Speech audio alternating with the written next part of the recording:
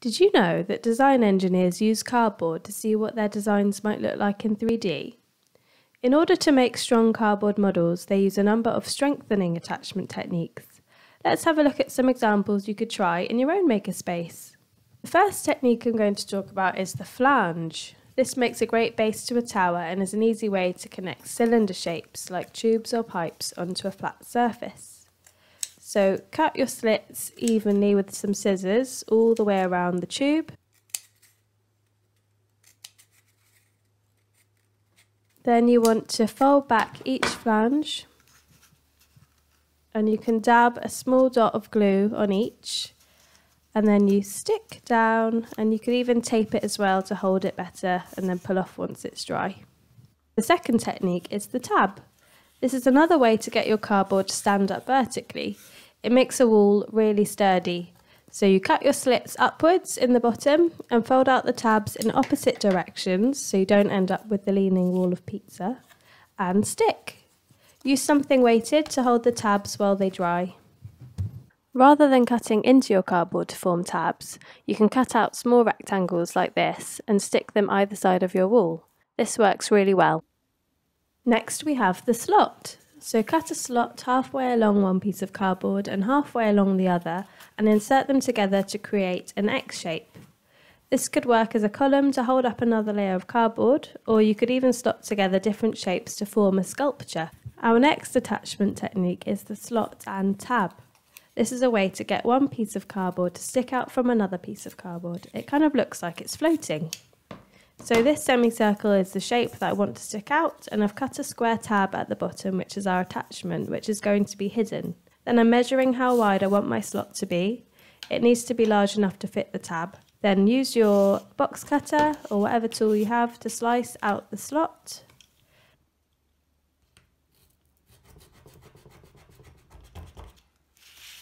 You might need to carefully widen it with some scissors.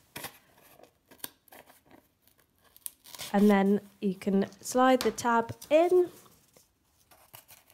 To make the attachment secure, you fold the tab underneath, and I'm making a slit in my tab so I can fold it back evenly and my cardboard attachment will stand up straight.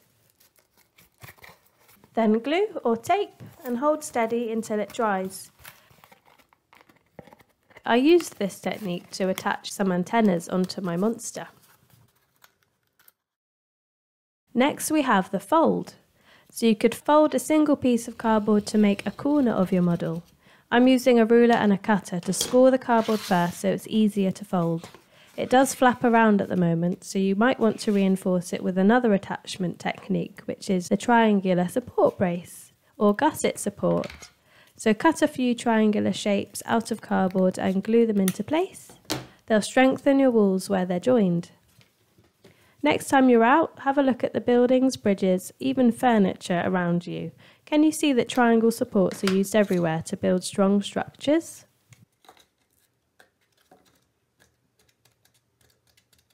Another really simple way to add strength onto the join or fold of a wall is the L-brace. So I'm using masking tape and I kind of apply it halfway of its width and align the pieces together. This gives you a nice clean join on the outside. And I'm just going to fold that bit over, but do cut it off if you don't want any tape to be visible on the outside. And there you have your attachment. Our next technique is called stacking. Good luck trying to bend this. Look at the strength it gives your cardboard. So cut multiple layers of the shape which you want in your corrugated cardboard and glue the pieces on top of each other in a stack. This is also an easy way to make 3D parts of your construction. Finally, I've got these lovely nuts and bolts. You might be surprised to see these, but nuts and bolts work really well as an attachment by providing a clamping force around your pieces of cardboard. So I've made holes where I want the join in my cardboard to go, and I'm going to insert the bolt, which is the solid rod part, along with my washer. Then insert the bolt into my next piece of cardboard with the other washer and tighten with the nut. So the nut is our fastener. These squeeze together quite hard when you tighten them, so we use washers either side of the cardboard so the nuts and bolts don't tear through it.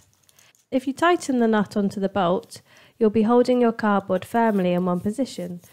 But if you leave it a little bit loose, the attachment will move with a swivel motion.